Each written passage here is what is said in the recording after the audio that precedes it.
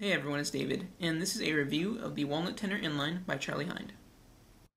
The tenor is one of Mr. Hind's larger ocarinas in his walnut collection. However, it's about the same length of a transverse alto C ocarina. It's 7 inches, or 17.5 centimeters long, and 2 3/8 inches, or 6 centimeters wide. It's also 1 3/8 inches, or 3 1/4 centimeters thick. It's tuned in the key of F and has a range of 1 octave plus 2, for a total of 16 chromatic pitches. The lowest pitch is E4, and it goes all the way up to G5. On the top we have 8 holes, and on the bottom there are 2 thumb holes. Now I'd like to give you a quick demonstration of the fingerings.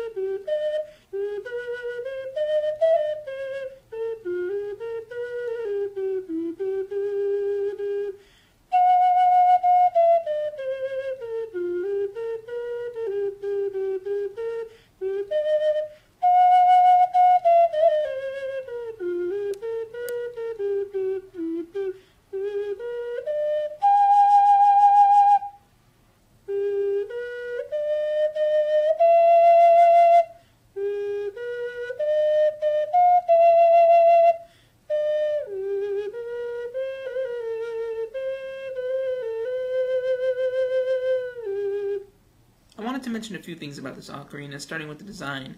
One of the first things I noticed about this instrument was how the pieces of it, the top, the center, and the bottom, even the mouthpiece, were so seamlessly joined together, which only complements Mr. Hind's craftsmanship. One of my favorite features of this ocarina is the amount of detail you can see in the walnut grain, which is absolutely beautiful, and it'll be unique to each ocarina. About its durability, it's a wooden ocarina, so it can survive a fall much better than its clay cousins, and I actually experienced this firsthand when I placed it on my lap last week, and it slipped off onto a tile floor, and it received just a minor scuff mark here on the mouthpiece. But because it's a wooden ocarina, Mr. Hind does warn against exposing it to extreme heat or cold because the wood may warp, thus ruining the ocarina. It weighs in at about 3 ounces, which is extremely light, especially when compared to clay ocarinas of the same size. In reference to its playability, if you're familiar with tenor 12-hole ocarinas, then it won't be much of a stretch because it uses a very similar linear finger pattern. What's also cool about this inline is that you can use the same amount of breath pressure on the low notes to also play the high notes. It may take some getting used to, however, because I found it to be very sensitive, and I've had to practice staying within pitch. I think the best qualities that this ocarina has to offer are in the sound. From the lowest note to the highest, it has a rich and warm tone, and it also has a very pleasant lower octave range with a moderate volume, so it may be the perfect ocarina for you if the altos and sopranos are too high-pitched or too loud.